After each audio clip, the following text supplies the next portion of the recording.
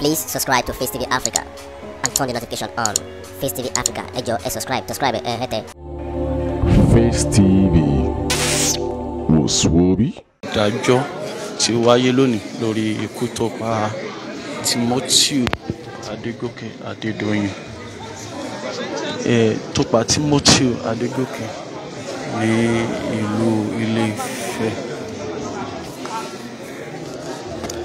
Adájọ́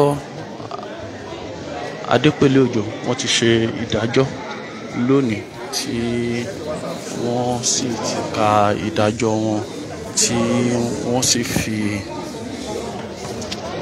wọ́n sì dá àwọn mẹ́ta sílẹ̀ nínú àwọn méje tí wọ́n fi ẹ̀sùn kàn.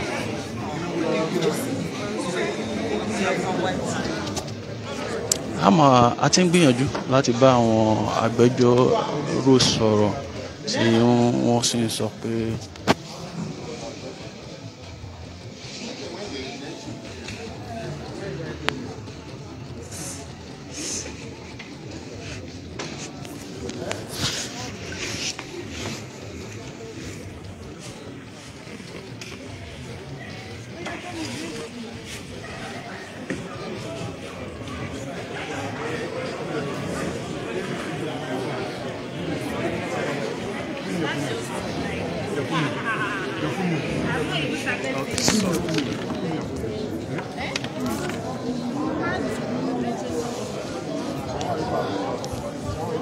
àwọn agbẹjọ́rò là ń gbìyànjú láti bá sọ̀rọ̀ tí wọ́n sì ń sọ fún wa pé àwọn ò tí ì ṣetán láti bá oníròyìn sọ̀rọ̀, ṣùgbọ́n a ó tẹ̀síwájú láti tún bá wọn sọ̀rọ̀ sí láti bá àwọn oníròyìn sọ̀rọ̀.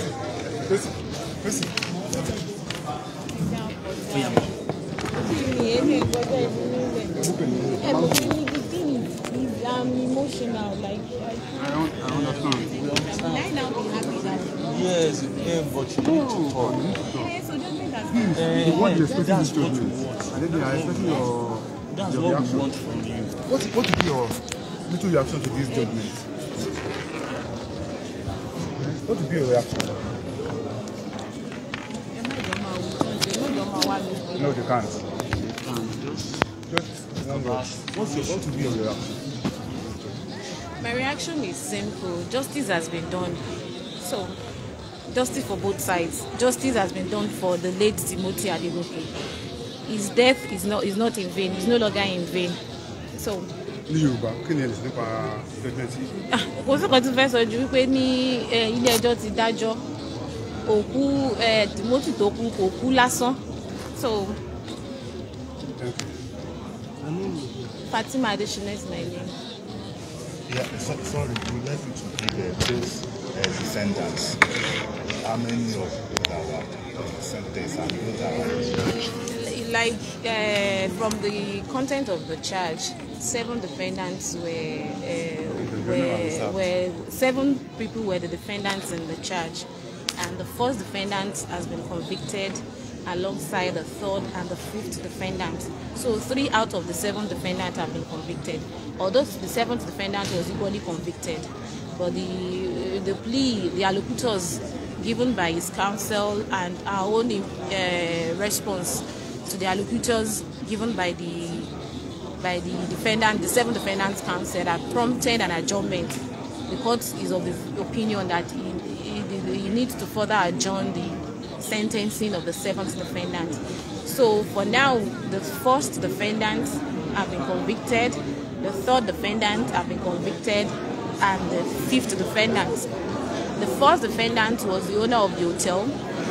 He has been convicted for conspiracy to commit murder and murder. The 3rd defendant has been convicted for conspiracy to commit murder and murder.